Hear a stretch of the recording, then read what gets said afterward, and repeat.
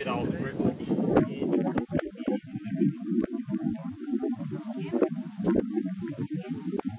How you going?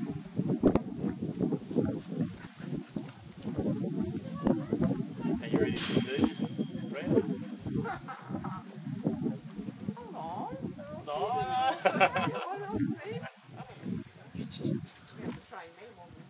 That's it. This day is basically about just getting a start, eh?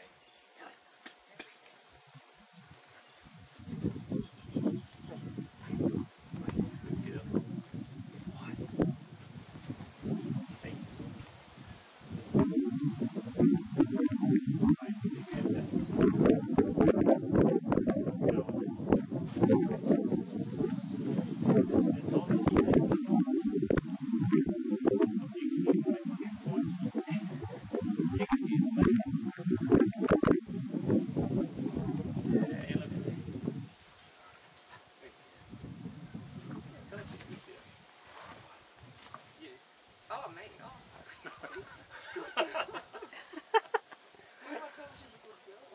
She's just in here, she's doing a good thing. Give her a pat. Reassure her. Sheep. Where's this big bad dog that you're telling me about? I can't believe it. Well, getting her a bit. Oh, snake. Is that normal from the snake? Oh, I heard she will. It was in a mother. Yeah, in the mother bit.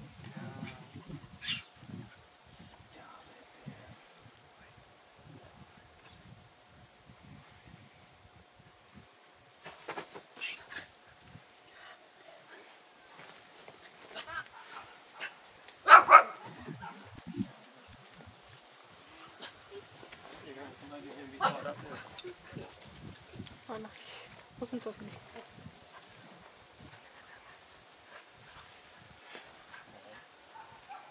Silent up one. Give her a pat.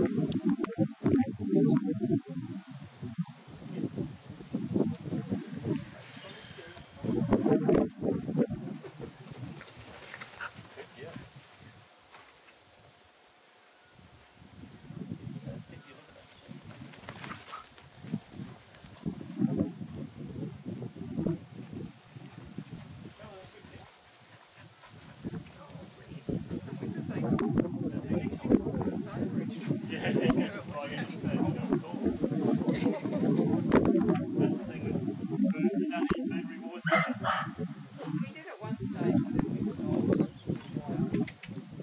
Big. We were outside just...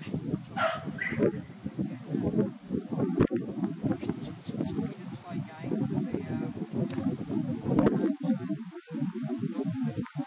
Yep.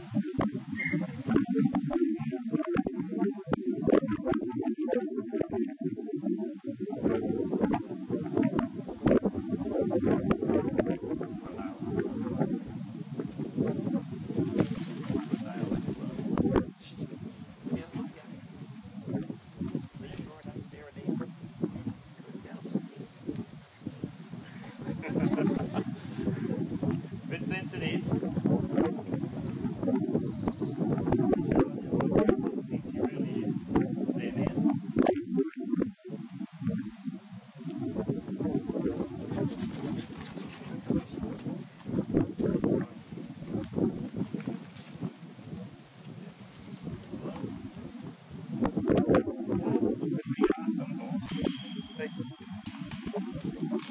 Eric, what would happen if you put like a normal, different breed of dog in with the sheep? Would they chase the sheep? Labrador or something Yeah, like well, that, would have a Labrador or a Poodle or...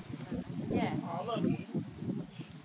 If they've got energy, we had a Aussie Terrier at one stage, she'd work shit. Yeah, well, they were originally working dogs, those, Some of them were, yeah. the Jack Russells were. Yeah, Jack Russells were a hunting dog. had a Jack Russell at Macrobat that we taught to work sheep. What if you have had like just a domestic dog, like a Labrador? What would it do with the sheep? Would it attack them or chase them, or Not many nothing? Labradors actually work. Some of them will, if you get the energy, you can teach them and show them what you wanted. But actually getting work is a little bit different. Might just sit down and lie down. Well, would they? So they wouldn't sort of have the interest in them. They just kind of look at them, or. If there's movement and if you Yeah. create interest, you could probably get them switched on, yeah. But it's just not natural like these working dogs. Yeah, not where the they see natural sheep. moves and how they move around their sheep. She. Get away there and see, she's just not really sure, she's just feeling herself at the moment. Yeah. Like she's showing us out there that she's got it and stuff, but when she gets in close, you know, like I said earlier, sometimes they get in close and they show you different things. That's alright, she's just showing you. She's showing you that she wants to work, but she's going to do it a little bit casual and build her up, and that's alright, because she's 11 months old. Three sheep dog just yet. You've got a few little insecurities going on there with that dive in and stuff. When she works out she doesn't need to do that, she'll settle in. Once she's working out, she don't have to walk in there, and she can move away from it.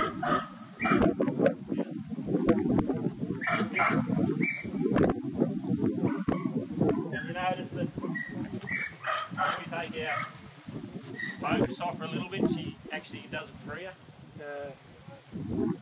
Like rather than looking at her and staring at her and worrying us. We've got to be over in our mind enough that she doesn't. Yeah. So you're just juggling that at the moment. You're trying to get her to do it, but not just racing at her. Not actually making contact with anything. I've got a German Shepherd that comes to me a bit, that works pretty well.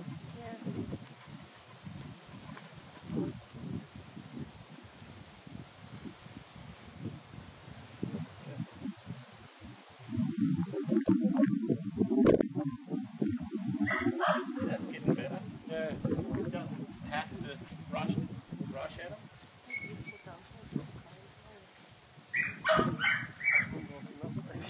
No, I'm not. They are a lovely looking dog, yeah. That'd be my choice, I think. Well, this is the dog we use, the sheep we use for training, that's all. We're all cattle, but yeah. Not many sheep in this area, too many dingoes. Yeah. So she's starting to pick that up, feeling that they're moving away from without rushing at them.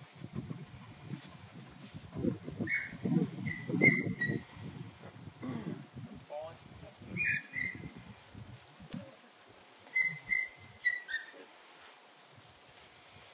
Yeah.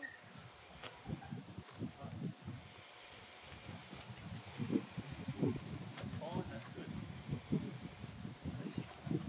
You don't want much more than that.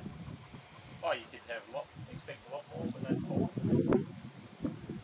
Once you get together, you start to control yourself. Not nipping out of it.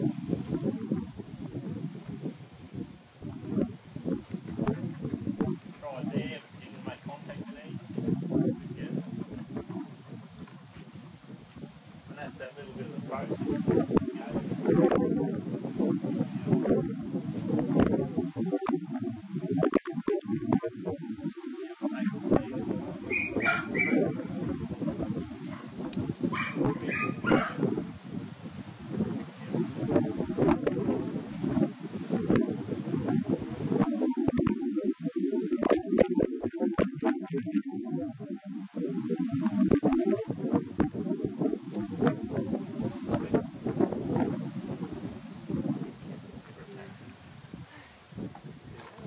So you could have handled that.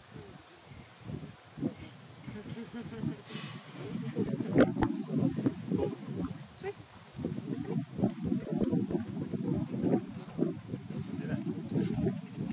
And it's not all about when you come in here and just going to work.